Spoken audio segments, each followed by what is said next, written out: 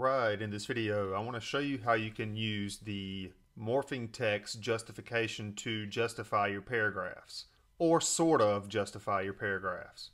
So what do I mean by justified? Justified text, typically, Word documents and whatnot, you have left aligned, but when you have justified text, basically it's left aligned and right aligned.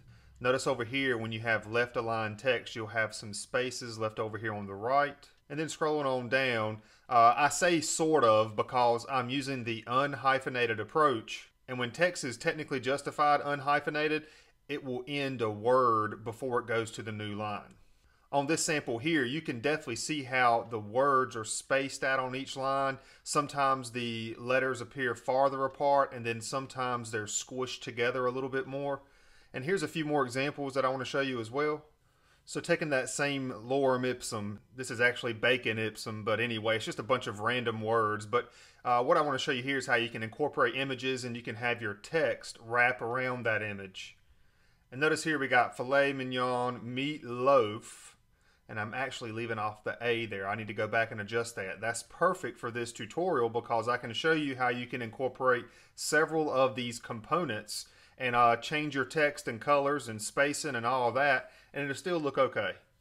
And this is a more practical example, the astronomy picture of the day. I've done a tutorial on this many years ago on how to get the image and get this text in here, but now using this justification with morphing text, you can see where it says a few bright stars are in a well-known but rarely pointed out, and you can see how the paragraphs just keep on going. So we have and a digital image processor down here. This river connects to several bright stars on the right that are part of the blah blah blah. So the words will wrap to the next line and this text is justified. We have left aligned and right aligned. So to give you a quick rundown of how this works, this is a component. It's called justify and word wrap, sort of, because we're sort of justifying and word wrapping. We're just not using hyphens. You can get this from my free components folder, and when you open it up, by default, when you go to your globals, you're going to have some text, and this is where you want to put your text that you want to actually see. So I just copied over some lorem ipsum, and it's just a bunch of random words related to bacon in this case. But you can put whatever text you want inside of here, RSS feeds or anything like that. Now the cut num, this is what I'm doing here, is I'm taking a certain number of characters, in this case 26. If I raise this number up, you're going to notice that the text starts to get closer together. And if I lower this number, the text is going to get farther apart, as you can see there. So I'm essentially right now cutting the text to 26 characters per line. This is the code to actually get each new line that we can copy and paste quickly. Notice I'm using the SI module index, and then I have this extra piece that I'm going to show to you right here in a second. But basically what I'm doing is I'm taking that text, whatever text you have, we're going to cut it, and we're going to use it based on that cut num. In this case, cut num is 26. We're going to multiply that by the module index of that particular morphing text that we're going to quickly copy and paste. And by us using the module index, it's going to make sure that wherever one piece ends, the next one's going to begin. You'll see this in action right here in a second. And then I have plus GV extra. GV extra is going to be used for when we want to create a new paragraph and maybe change the style of our text and the spacing and all that. The GV extra is going to help us line up where one section ends and the next section begins. And this is where we'll actually add a new component into here. And then once we cut that text, that certain amount, whatever that number may be, we're going to show cut num characters after that. And I say cut num characters, in this case, that's going to be 26 additional characters. So then you can apply whatever font you want. You can change your font size. We can make this bigger, as you see there. We can adjust the width of each one. And then we can position this thing. For example, maybe this one needs to be in the top left. And if I come back into my globals and adjust the width down some more, if you wanted to stick an image somewhere over here, and you may be thinking that the text is getting smushed, well, there's a couple of things we can do here. We can come back up to cut num, we can lower that to space out the letters even more. And we can also come down here to vertical margin and we can space out the lines between each piece. Now this initial one, the extra is set to 0 because this is the first paragraph or the first section that I'm including here. And then you can add whatever color you want. So let's build another section to this and let's have it continue on where this one ends. Because like I said, maybe you want to throw a picture over here in this corner. So what we can do here quickly, we can copy.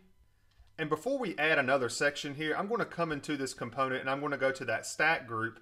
And quickly, all we have to do here is take that morphing text. We can copy and paste that and we can get our new lines, as you can see here.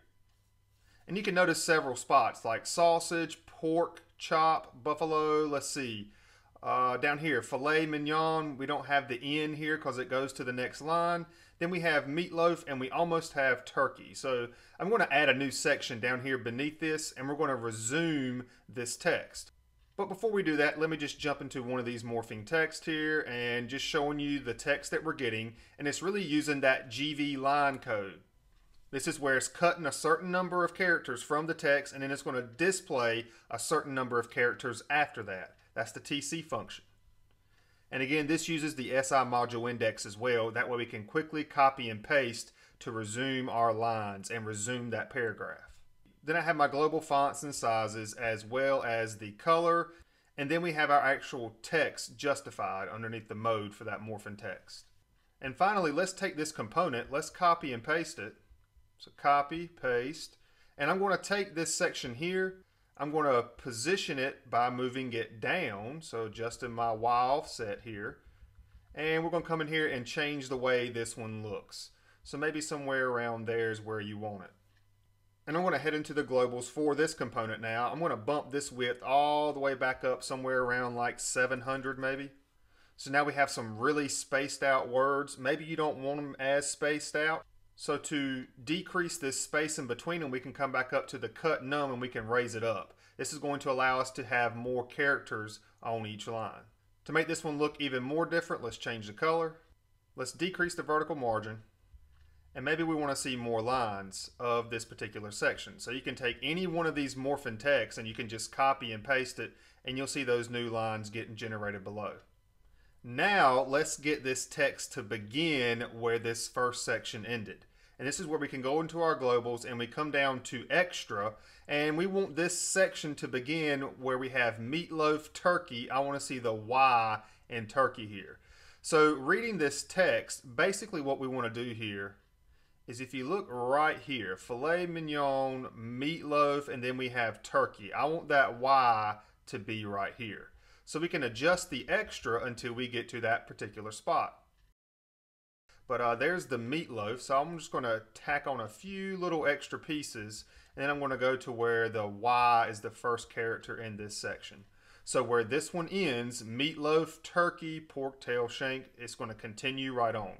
And you would add your other sections accordingly as well. And again, just bear in mind you can change the styling for these. I don't think I changed the font, but we can definitely change the font as well. And this gives you your own custom justified typography inside of your preset component or whatever else you may be doing with custom. And there you have it, sort of a way to justify your text. And this will work with any text you want to add, whether that be pulled from the internet, you know, RSS feed, or in the other example I gave you, the APOD NASA picture of the day.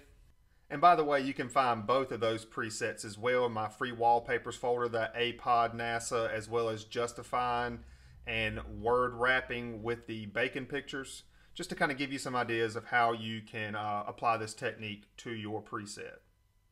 If you have any questions, leave a comment below. And that's it for this video. I hope it helped.